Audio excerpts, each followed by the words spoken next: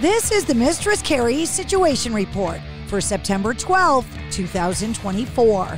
Skillet and Seether are headed to Roadrunner in Boston on Friday night, September 20th with Tim Montana and Royale Lynn. This is an all-ages show and tickets are on sale right now. Check the link in the show notes of this episode to get them. Police in Nashville are thanking Jon Bon Jovi for helping to save a woman's life. The Metro Nashville Police Department shared a video from yesterday that shows the 62-year-old walking along the John Siegenthaler pedestrian bridge on Tuesday. He noticed a woman standing on the ledge outside of the bridge's guardrail and approached the woman while waving hello. After the woman returned his wave, the man, who appears to be Jon Bon Jovi, plants himself several feet away and leans in with his arms on the bridge. Another unidentified woman then moves to stand between the pair. Bon Jovi and the second woman then inch closer to the woman, still standing outside the guardrail, and appear to begin speaking with her. The near 4-minute video doesn't have any audio. The MTV Video Music Awards were held last night. Taylor Swift has broken Beyoncé's record and now has 30 VMAs. She won Video of the Year for the third straight year for her collaboration with Post Malone, Fortnite.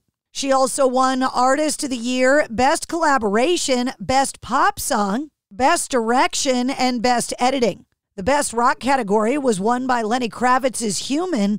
Best Alternative was Benson Boone, Beautiful Things.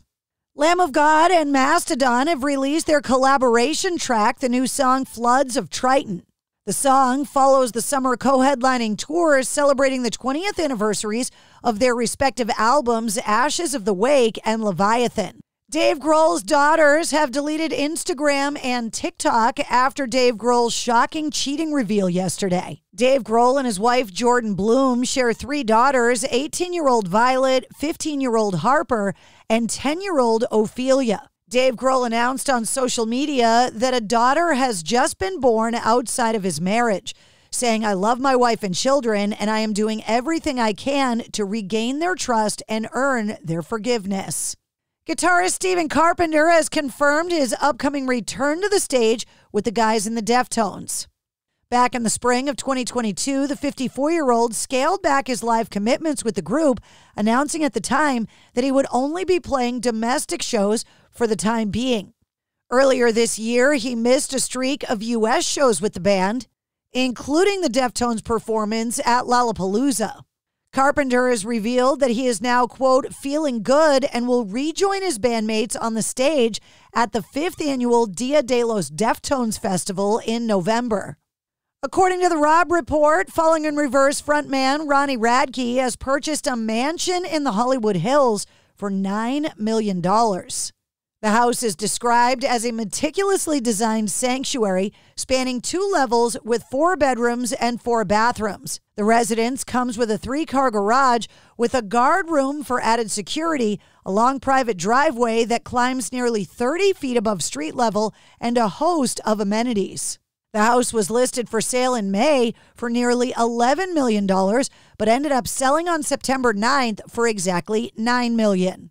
Queen's 1973 debut album is being expanded into a 6-CD, 1-LP collector's edition that will feature remixed and remastered versions of the original record songs.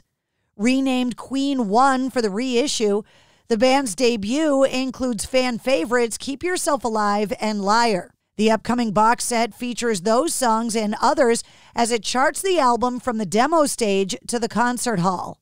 The reworked album is set for release on October 25th.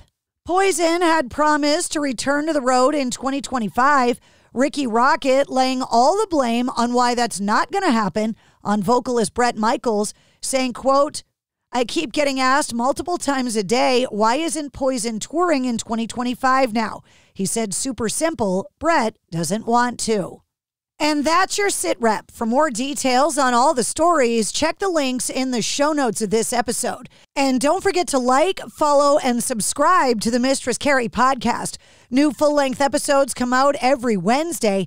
Episode 223, featuring Cody Carson from Set It Off, is available now.